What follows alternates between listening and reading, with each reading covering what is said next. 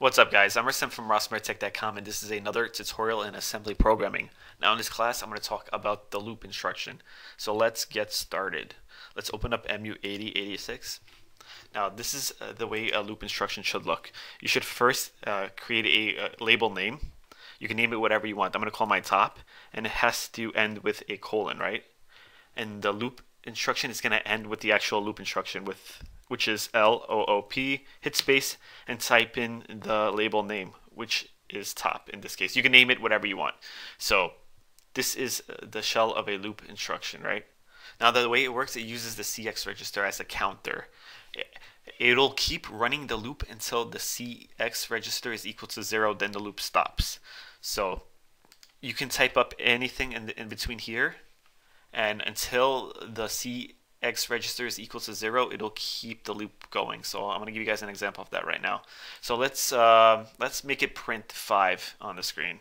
So first thing I want to do is move into DL the value of 5, right?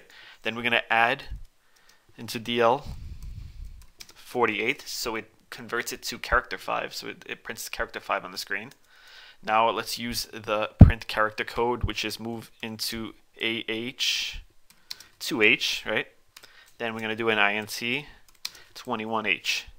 Now here, this is the code for print character on the screen. It prints whatever's in the DL register, so that's why we moved integer value 5 into DL. We added 48 to DL to convert it to character 5.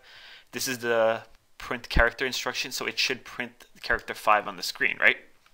So the way the loop works, it's going to keep printing 5 on the screen until the loop ends.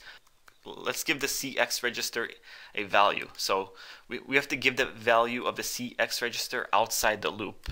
I'm going to show you guys why in a second. So first let's move into CX the value of 5, right?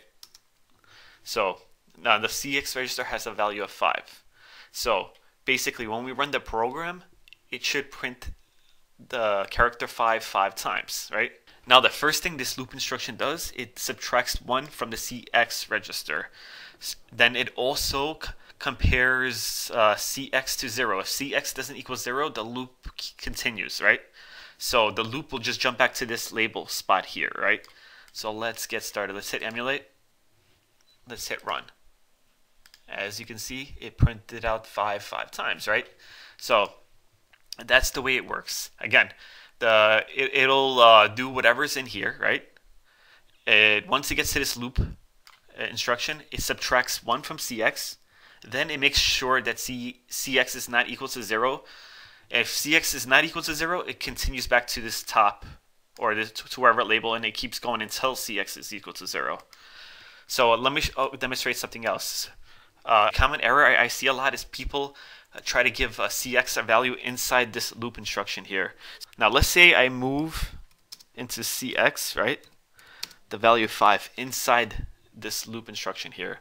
What's going to happen is the loop is going to continue and it's going to never end because it's going to keep adding 5 to CX in the loop. So let's hit emulate to test it out. Let's hit run. As you can see, it just keeps going and going and going. It'll never stop. Or if you guys use the increment CX in here, it's never going to end either because it's going to keep incrementing 1 to CX. So let's hit play. Let's hit run again. As you can see, it's going to keep going and going. Anytime you guys want to give CX a value, you have to do it outside the label. So you have to do it outside the label and have it on top of here somewhere. Alright, so that's pretty much it for this video. If you guys enjoyed this video, please give me a like. If you want more videos like this, please subscribe to my channel. I'm Rasim from RasimTech.com, and thanks for watching.